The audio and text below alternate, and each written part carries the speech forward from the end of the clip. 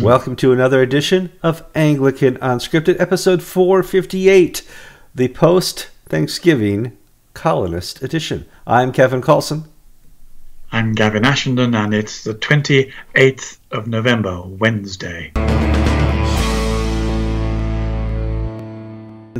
Welcome back to the program. Okay, we took last week off. There was just no way that I could entertain my parents here at the condo, do all the things we need to do for Thanksgiving, and do all the things us Puritan colonists do over here in America, and do a show at the same time. So we kind of skipped a week. Sorry about that. A lot of news happened, but Gavin and I will talk about that.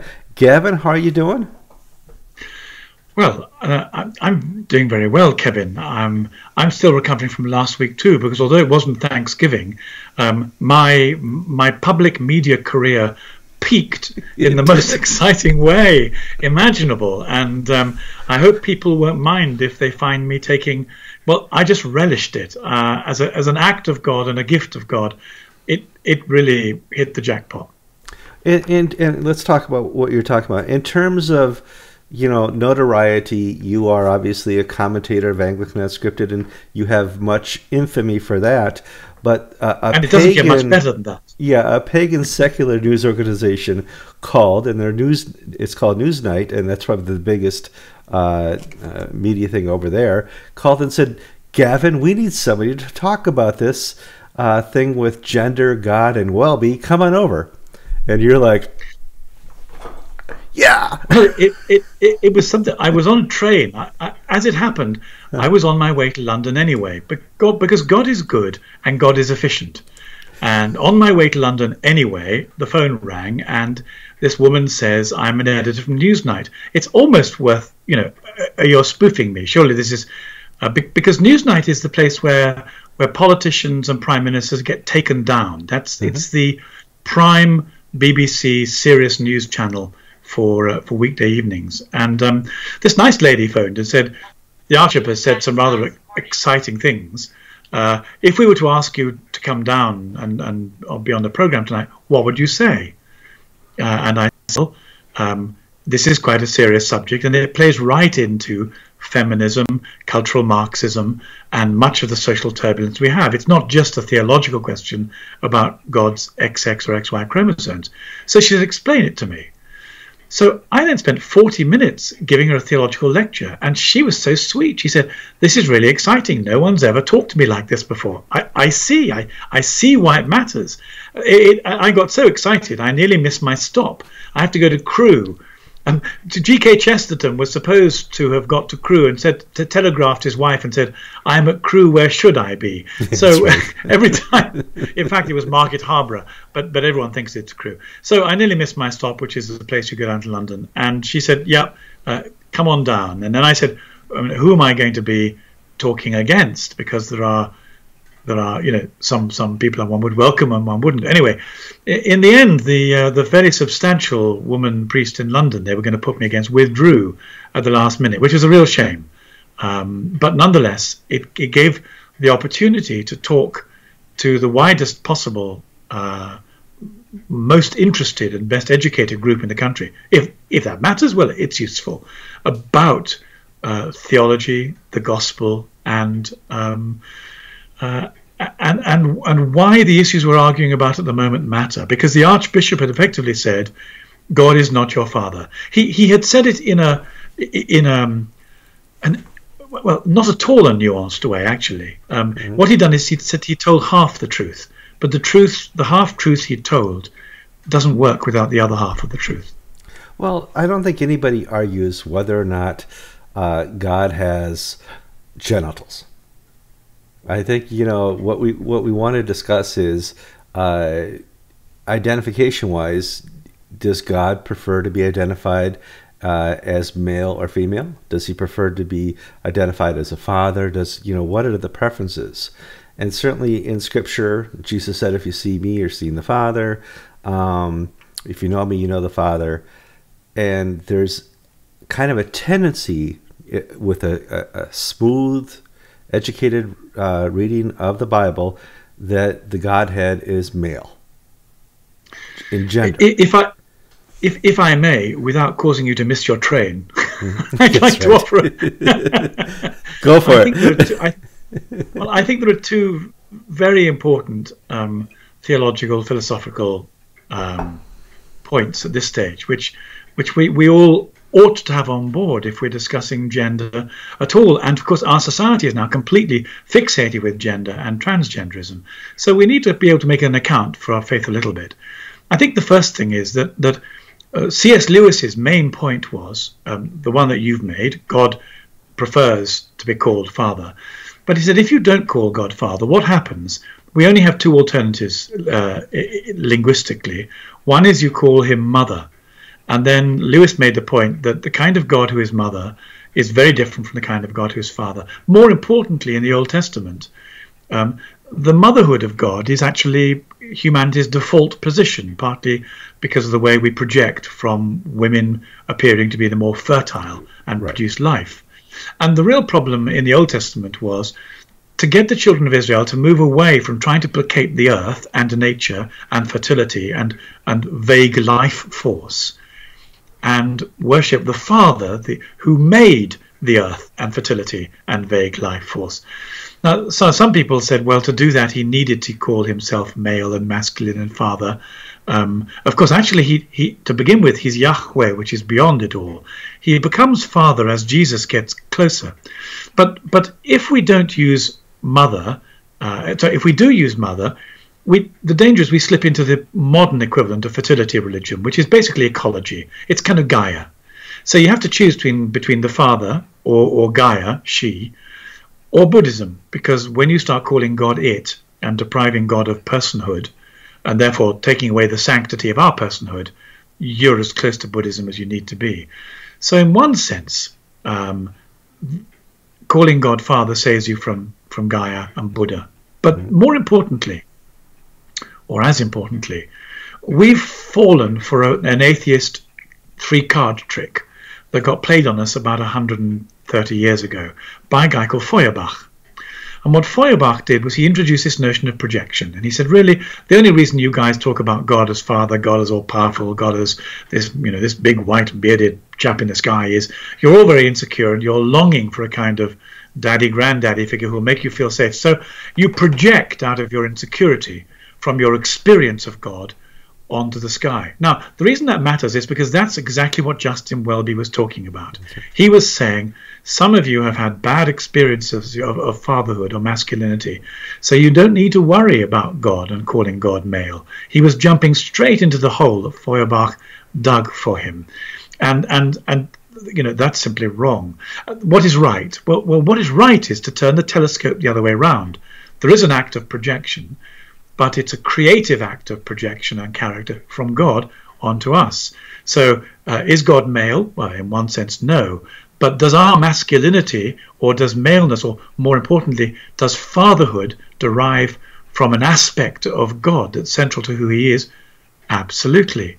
So when there are bad fathers, bad men, bad gender expression, this doesn't mean you don't have access to God as your loving prodigal father who comes running after you in awesome majesty to welcome you home. It means God mends it by reading the Bible, by getting to know Jesus.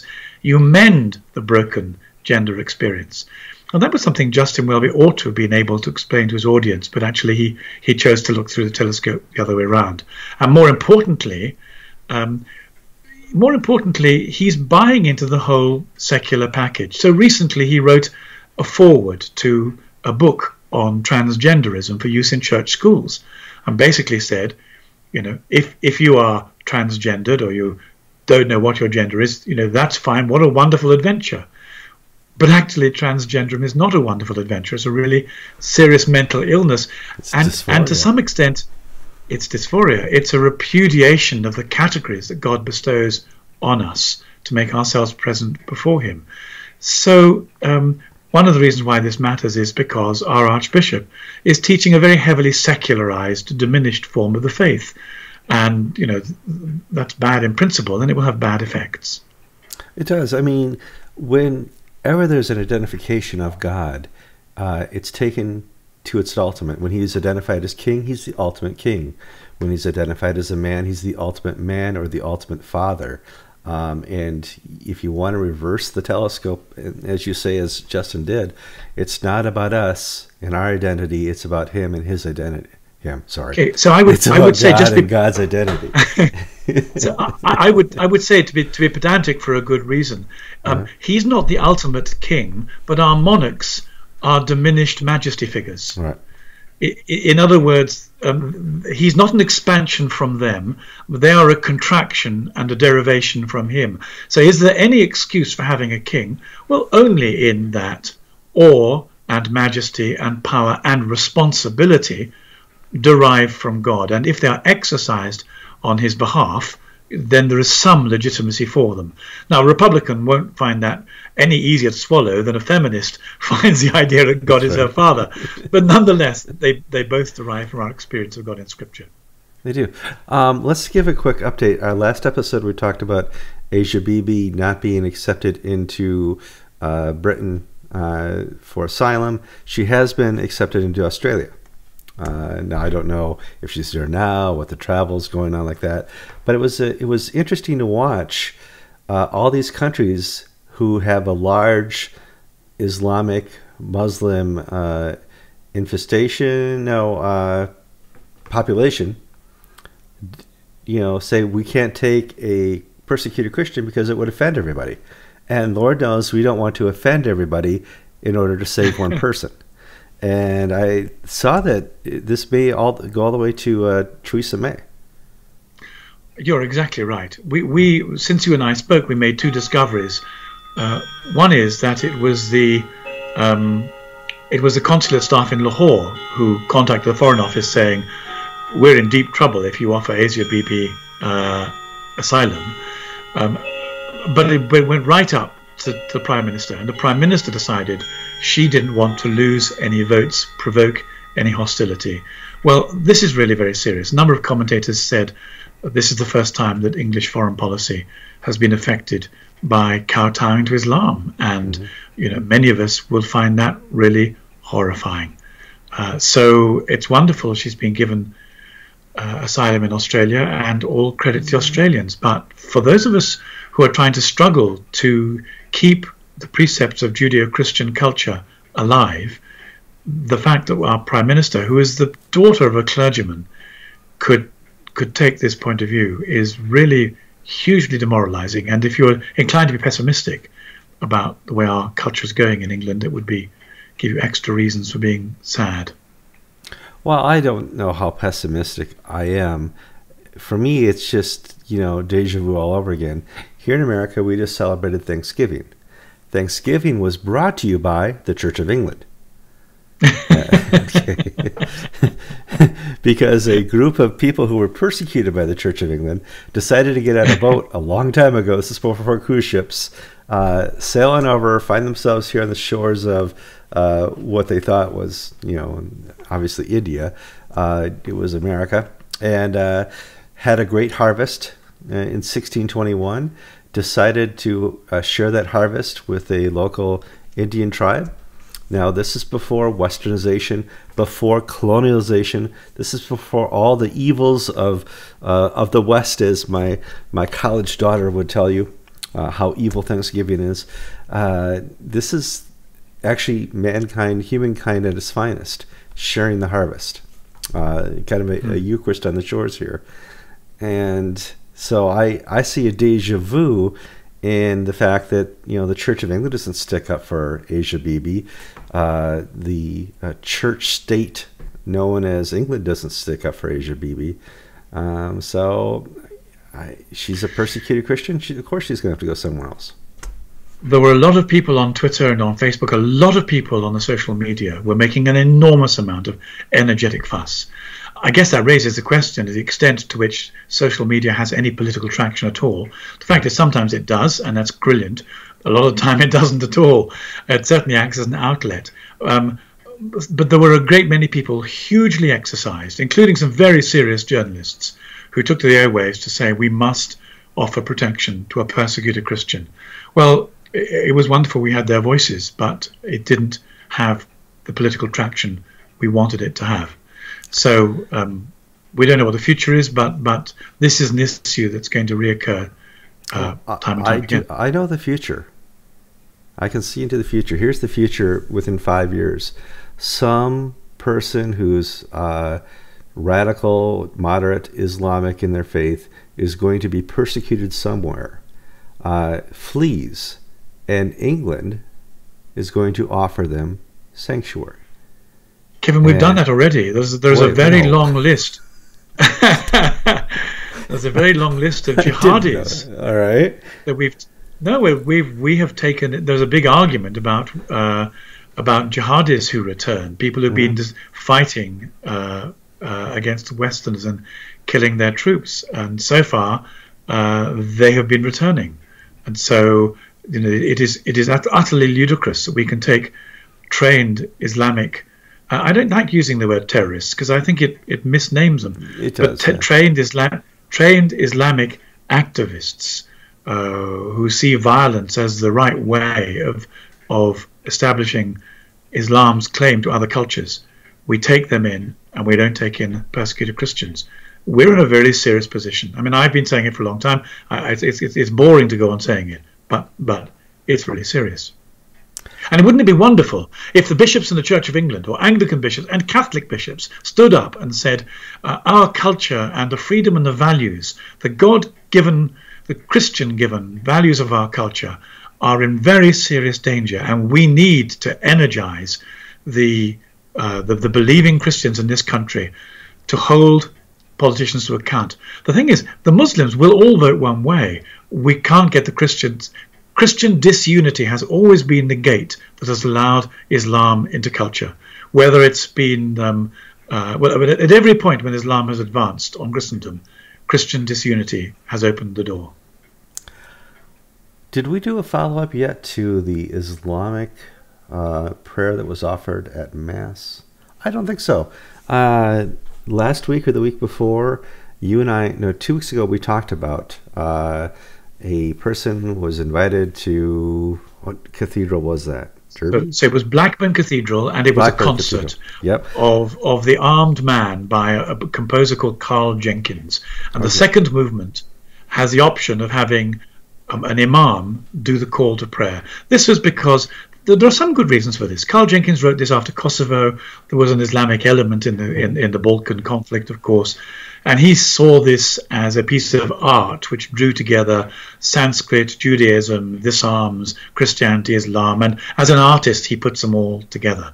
But it was kind of on the basis that's driven educational theory in our schools for the last 50 years. The blindfolded people in a room with an elephant. You know, they all grab one end of the elephant, and somebody says, I have something, you know, that looks like a tusk, and somebody else says, I have a leg, and then lo and behold goes the educational theory. You need to put all their experiences relativistically together and you have an elephant. Now the problem is, whilst there are some circumstances in which that's true, it really isn't true in the arena of Christian Muslim relations, where Jesus says, I am the Son of God, come to redeem humanity, to die on the cross and rise again. And Muhammad says, my angels tell me you're a fraud.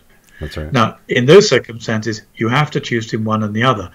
And one of the things this event did was to give some of us a platform to make a commentary, to try and move beyond the elephant in the room map that many people have in their head, and to educate them about what the Quran really says, because they don't know that the Quran dismisses Jesus and his death and resurrection as fraudulent. So in one sense, this gave us the opportunity to say so. The Dean of Blackburn apologized fulsomely. He did a humble and persuasive apology. The Bishop of Blackburn, who's supposed to be one of our very few Orthodox bishops, said this will never happen again. But in so many cathedrals, the Islamic call to prayer, or something like it, happens with some regularity. So this is a growing cultural tide. So this was in a setting of a play, musical. It was a concert. Not in the setting of a Eucharist church service on a Sunday. No, but that raises a question of whether or not a cathedral ever stops being a cathedral. Mm-hmm. I mean, just because you play music, you know, are you entitled to play? I mean, for example, if you remember Pussy Riot and their great demonstrations in Moscow, they did a video. They did a video. Well, it was immensely disturbing because it was intended to be, and it was truly blasphemous. The fact that it was music is neither here nor there. It was blasphemy and intended to be. Actually, a call to prayer in a concert or outside a concert is a blasphemy to Christians and is intended to be. One of the things that the Islamic prayers do, the daily prayers, is to ask God to make sure that the Muslims don't go astray like the dreadful Jews and the dreadful Christians. You cannot call someone to Islamic prayer without that being part of the package. And the idea it's just a piece of interfaith exotic an add-on is a category error. So it was a blasphemy. It shouldn't have happened. Have you ever heard of this guy, Melvin Tinker? He's a friend of mine. I like him very much. Okay. He was going to speak at, oh boy, I have trouble. Was it Derby Cathedral? You'd call it Derby, and we'd call it Derby. Derby. No, it's an E. I've seen it. It has an E on there. That's Derby. Don't go. Yeah, you English don't know your English. But, okay, Derby Cathedral. And the CU people said, come on over. Then somebody did a bio check, went on Wikipedia, and Melvin Tinker goes, oh, he actually believes in God. We can't have him speak here. So he was contacted and said, we no longer need your services. Derby Cathedral is known for lots of strange, weird things going on. And the gospel's not one of them. Give me a little backstory here. Horror films. Well, so Derby Cathedral, in order to get people through the doors, has been starting a film club. Not even the kind of esoteric sophistication of Blackburn and concerts, but films. And two of the films it decided to show in the last year were, one was a horror film and the other one was an erotic film. And everyone said, this is terrible. What does the dean think he's doing? And he said, in the superficial, facile terms that some senior Anglican clergymen resort to, the nonsense that, oh, this cathedral is here for everybody. We're profoundly inclusive. We just want them to come in and watch erotica above the altar. I mean, it would be unbelievable, except it happened. Well, this dean, so the Christian Union, the local university, had their carol service.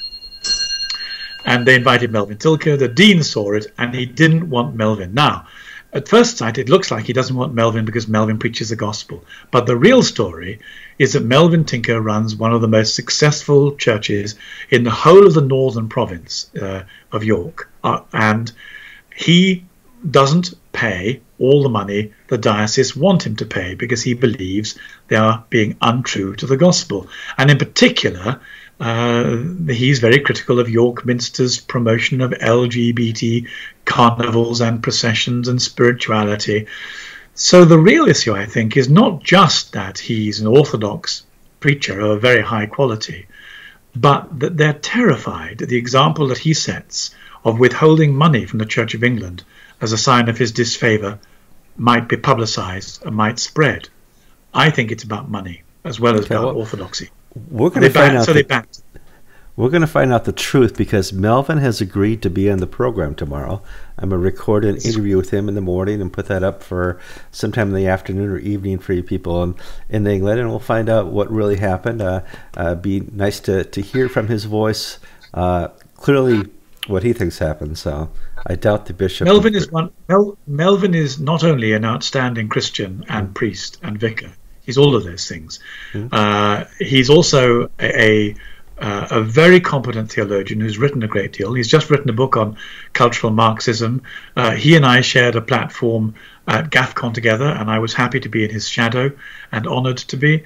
And he's also one of the leaders in waiting for whatever Anglican orthodoxy emerges from the car crash that Justin Welby is presiding over. So your listeners will enjoy listening to him and meeting him. He's a very good guy indeed. Good. So that'd be fun. A lot of people are looking here, watching us online, and they see your background.